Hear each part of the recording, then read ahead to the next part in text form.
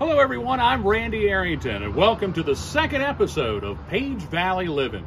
We're here today outside of the Luray Page County Visitors Center here today, in the former depot in Luray.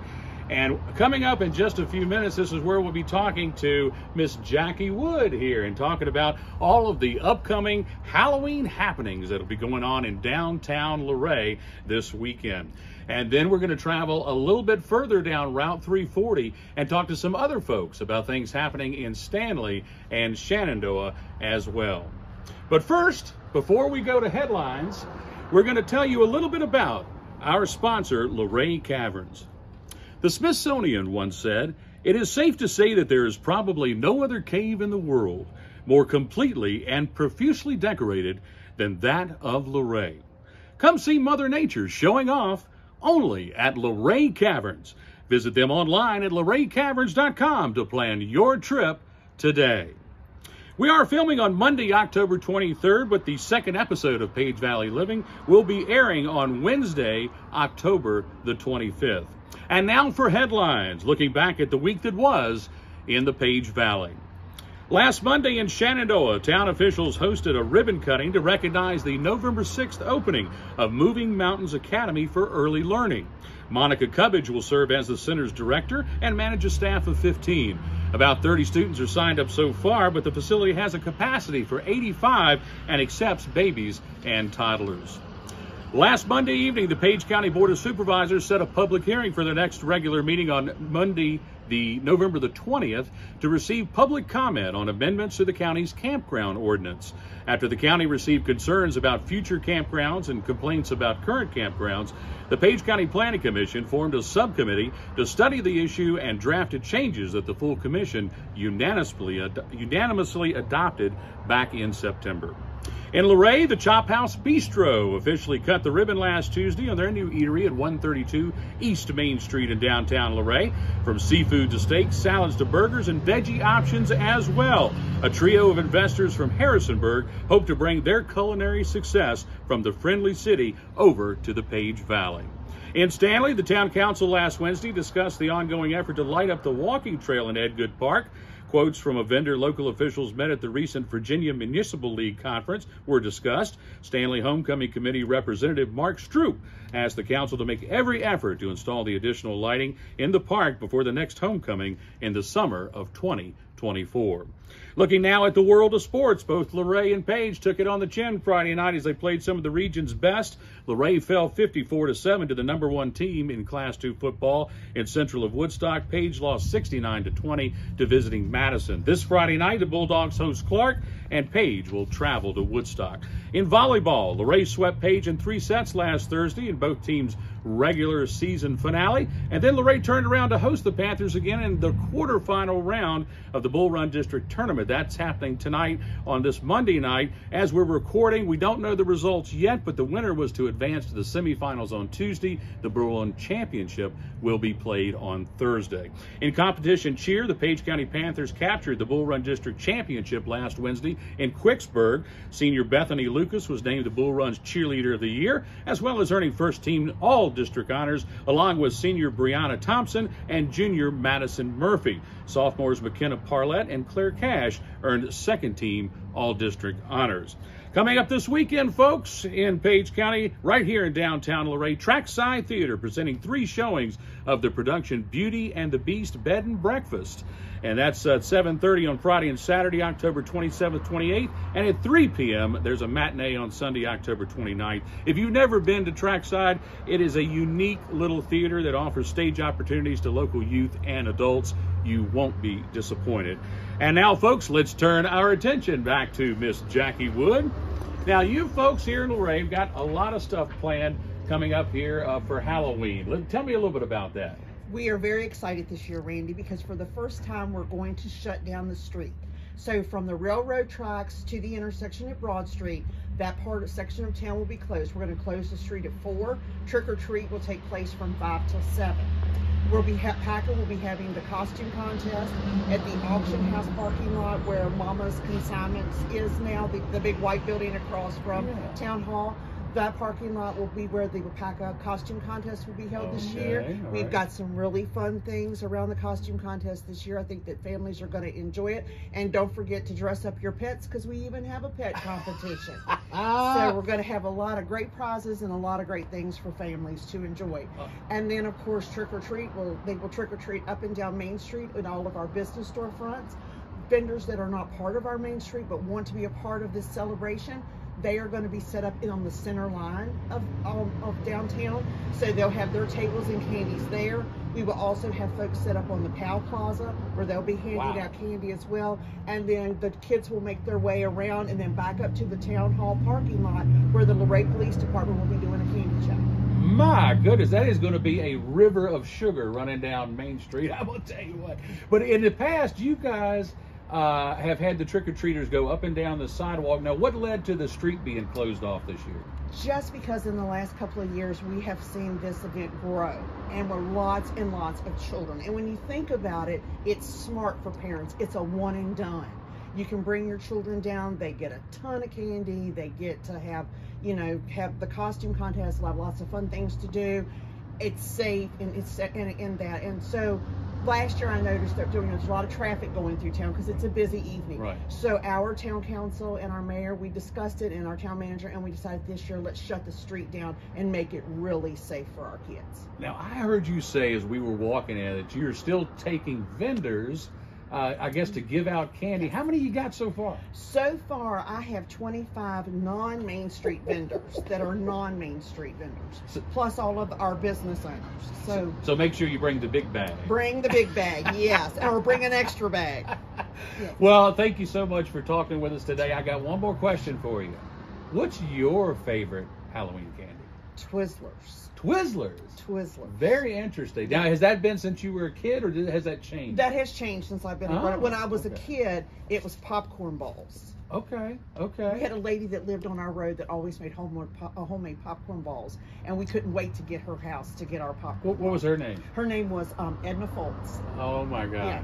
Yeah. Well, thank you for sharing that. Thank you for being here with us today. Good luck with all the ghosts and ghouls and goblins. Any last minute tips for the parents, or any precautions they should be taking before coming down or anything? Just make sure that your kids' costumes fit them properly and they're secured well, and if your child is wearing any kind of face covering, make sure they can see.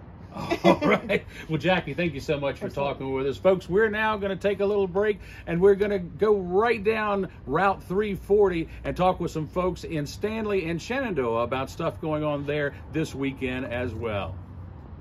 And hello, everybody. We're now here a little further, as I said, down Route 340, and we're at the town of Stanley, and we're talking with Town Manager Terry Pettit. Terry, thanks for being with us and talking with us today. Glad to do it this afternoon. Now, be a little careful behind you. There's look like some blades behind you and stuff. Oh, yes. Please be careful. Y'all have really decked it out here. We got a couple of coffins here going on. What's going to be happening for Halloween with this block party? All right, we have our annual block party that we've had since 2018, except for the year that COVID hit. Okay. All right, we have some backdrops this year. We also added. So, okay. Yeah, I like them. Yeah, they look good. How many vendors y'all going to have handing out candy? We got 25 to 27 this year. Woo! Like I said in Luray, it's going to be a river of sugar coming down Main Street, isn't it? Yes, it is. Now, you said y'all been doing this since 2018. Have you always blocked off the street and made it a block party? No, I'll tell you what happened. In 2018, right after Halloween, I was up here at Reed's Tire, and I'll give her credit, Stacy Mason. She said, well, why not next year, in 2019, we blocked the road off. I thought, well, it's a lot of work, beat out permits and all that. But we looked into it, and so we tried it, and it was a success. The 2019, we had about 150 people, something like that. And in 2020, the COVID hit. But then each year it has grown. Last year we had 600 children with about 1,000 people attending. No kidding, yes, 1,000 people right here. Now that's a block party, right? That's a block party. From the intersection of Honeyville to the railroad tracks, we had them jammed in here. So y'all go all the way back up to the theater, where yes. the Dawn of the Stars Theater is, and then come down to Edgood Park. Down to the railroad tracks. Down the railroad tracks. Yes. Okay. Is there going to be anything going on in Edgood Park? No, just the park. This is just right in here. Yeah, we have all kinds of vendors. We set them in the street. Set them right in the street? Set them in the street. We got music going on. We got all kinds of candy, everything to ride. I'm sure. Now, I was going to ask you, do y'all do a costume contest? No, not this. We are doing it this year. All right. Yes, we are. It looks like we are doing it this year. He was checking with Terry Our Beard. park director says we are doing it this year. Yeah, so we have to make sure we wear our costumes. Okay, okay. And you got yours all ready to go? Oh, I got mine on right now. Terry, thank you so much for talking with us. I got one more question for you now. What is your favorite Halloween candy? Oh, the whole world will know. It's Reese's. Reese's? You and my wife. I love Reese's She cups. loves the peanut butter cups. Oh, I love Reese's them. cups. I'm a sucker for a Twix bar. All right. Terry, thanks so much for talking with us today. I appreciate it. Thank you. Appreciate it. All right. Thank you. And folks, we're going to head a little further on down 340 now and get ready to go down to the town of Shenandoah. They've got some ghost stories coming up at the museum. And hello, everybody. And now we're here in the town of Shenandoah in the Shenandoah Museum and Visitor Center. And we're here with Lora Jenkins, the curator of the museum. And I think you guys have something very special coming up with a spooky storyteller. Yes. Tell me all about it. Yes, so Susan Clark, who is with the Virginia Storytelling Alliance, she is coming here on October the 28th on Saturday. And she's going to start at 1:30, and it's for 7 and up. She's going to be telling us some spooky ghost stories. So we're very excited about that. And what time does that start? It starts at 1:30. Okay, and last, what, maybe an hour or so? She's going to do it for about 45 minutes. And I understand that she is an excellent storyteller. Excellent. She's been doing it for 30 years. Wow. And she does go to libraries. She goes to schools. I think she's going to be a perfect fit. Normally, she does Appalachian tales and Native American tales. Okay. But when she and I were communicating via email, the dates that she was available, she gave me several. But then she also mentioned, if I do it on October 28th, we can do ghost stories. And I said, oh, yes, let's do that. Perfect, perfect. And you're going to wear that hat that day, too, I hope. Absolutely. Wonderful, wonderful. Well, I'm going to tell you what, this is an impressive museum. I've known about it a long time, been here a few times with my family. And if you will stick around just for a moment, I hope that you'll tell us more about it. Will you stick around just for a second? I sure will. All right, we're going to tell you a little bit more now about our sponsor once again. We want to visit with them, Luray Caverns. That's where you can hear music of symphonic quality from ancient stone formations on the great stalagpipe organ, the largest musical instrument in the world, only at Luray Caverns. Visit them online at luraycaverns.com to plan your trip today. And now let's turn our attention back to the Shenandoah Museum and Miss Lora Jenkins. And one of the things I chose this corner to be here in this part of the museum because this is one of the things that I think makes this place truly unique and have a wide reach. Yes. And what I'm talking about is the USS Shenandoah. Now tell me what that is and why you have stuff here in the museum about it. There are actually, through history, there have been 5 USS Shenandoahs. There has been 4 ships and 1 airship. The last ship, the USS Shenandoah AD 44, was a destroyer tender ship. And the reason why we have this all here isn't because anyone from Shenandoah served. It was because of the name, the USS Shenandoah. They actually adopted us and other people that had the same name, like Shenandoah County, Shenandoah National Park. And when they did their inaugural commissioning of the ship, they invited all of those people they adopted. So in 1984, they invited all of the town of Shenandoah, and there were actually members of the town of Shenandoah that went there for the commissioning.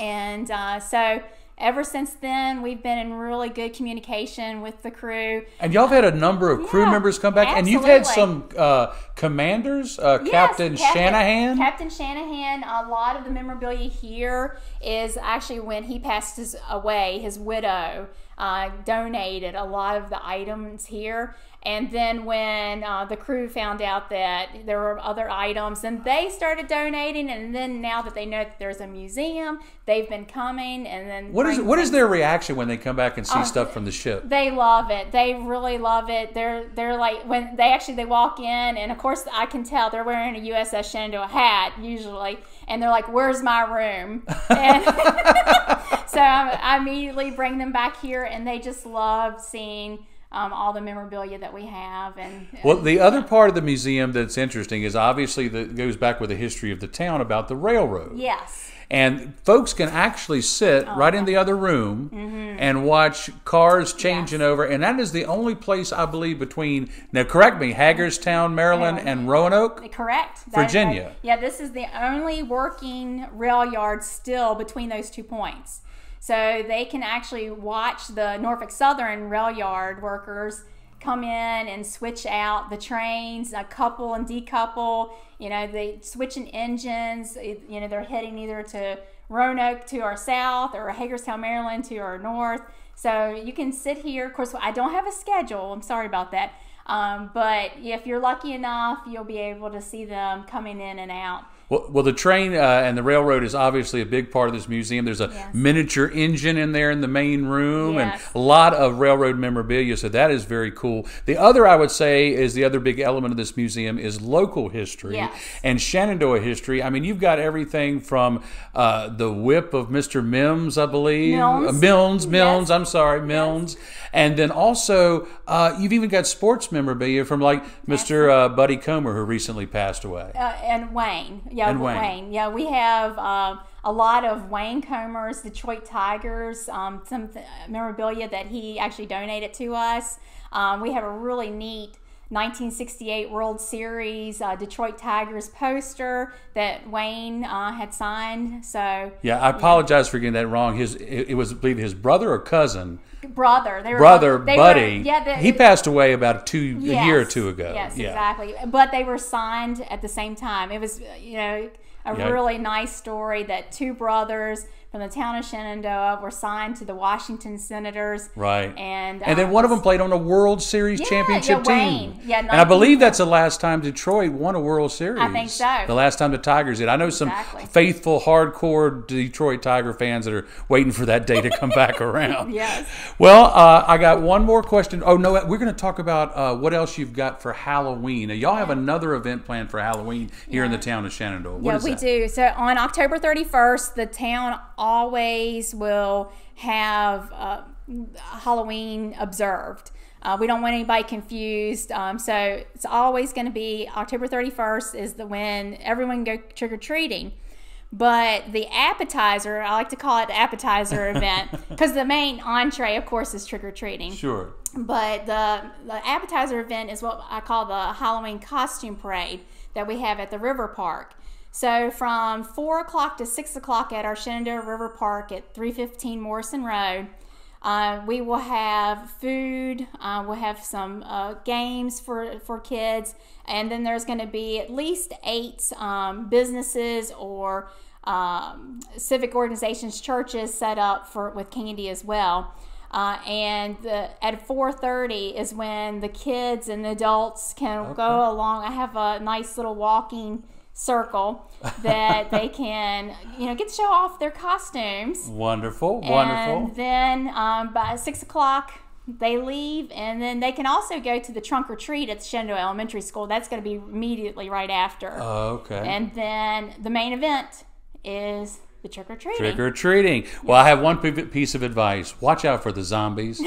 In my experience, you just can't trust them. You just can't trust them. But anyway, Lora Jenkins here. Thank you so much for joining us today. And I'm going to ask you one last one. Okay. What is your favorite Halloween candy? Oh, no-brainer. The Reese's pumpkins. I don't know what they do differently than a regular Reese cup. But when they make the Reese cup pumpkins, it's out of this world. Oh, my gosh. Well, thank you so much for joining us today. And hang right here with us as we close out. We'd like to thank Eleanor Arrington, our Director of Photography, for handling all the behind-the-camera action today. And next Wednesday, we're going to be talking with some of the folks who are preparing for that big day in November. They're going to show us about the life of a ballot and what a ballot goes through and what to expect when you go to the polls on Election Day, November the 7th. If you enjoy the show, make sure to hit that like button, share it with a friend. Please click the subscribe button on our YouTube channel as well. And please remember to have your pet spayed or neutered and visit all of our furry friends down at the Page County Animal Shelter and help them find a forever home. Until next week, I'm Randy Arrington saying, enjoy that Page County living.